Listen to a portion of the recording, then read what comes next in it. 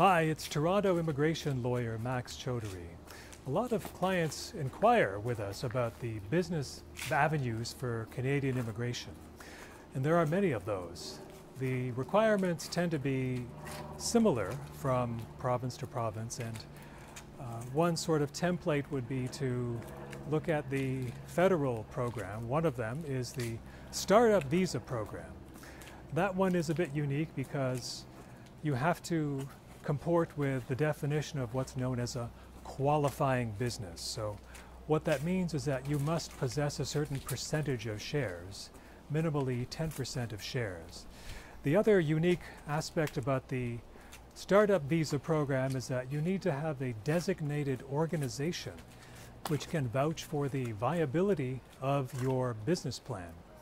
In a nutshell, what happens is one of the designated organizations receives a proposal or a pitch about your business idea, and consequently and subsequently to that, a venture capital fund must contribute either $200,000 or two what are called angel investor groups must contribute $150,000.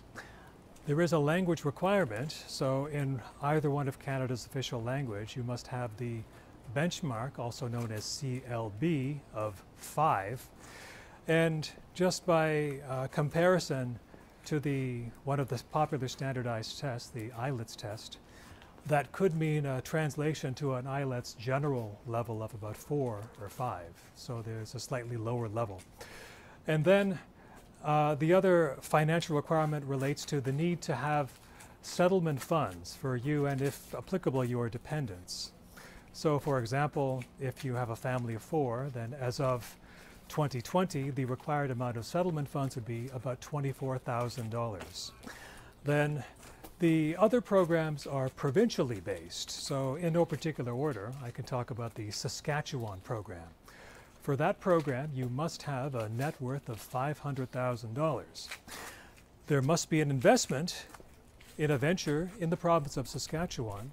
The amount varies depending on the location within Saskatchewan, so $200,000 to be invested or $300,000. The recommended language level is a little bit easier. It's CLB 4, and you must demonstrate a minimum of 4 years of business experience, and that can be demonstrated through credible third-party documentation. So, and then the minimum business experience has to be demonstrated. It has to be 4 years in duration. And you'll notice with the other programs there are similar requirements. For example, in the province of Prince Edward Island, you must possess a net worth of $600,000 and have an amount of points of 4 on the general IELTS test. And in that province, PEI, you must make a minimum investment of $150,000. They have what's called a good faith deposit of $200,000, which might be forfeited if you don't comply with the business proposal. Next, I would talk about Ontario. And in terms of the standard requirements of net worth, it could be either $400,000 or $800,000. And similarly, the minimum investment could be either $200,000 or $600,000. And you must create either 1 or 2 jobs and have a CLB of 4.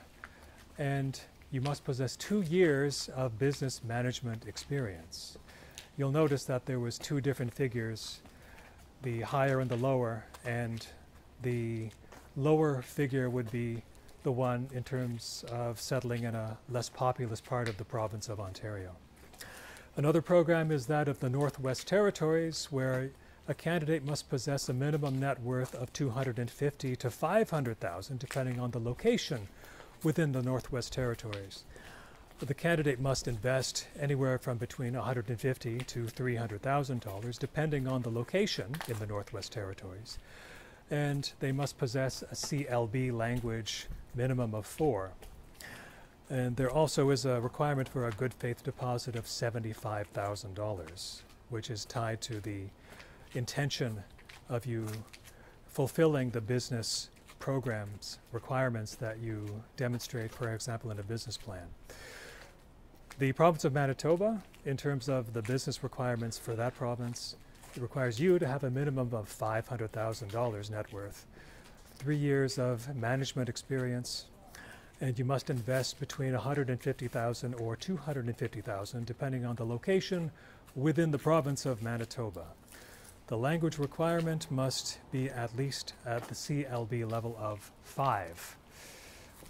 And then there is a program in the province of New Brunswick which requires you to have a net worth of $600,000, 3 years of management experience, and you must show you're going to demonstrate an investment of $250,000.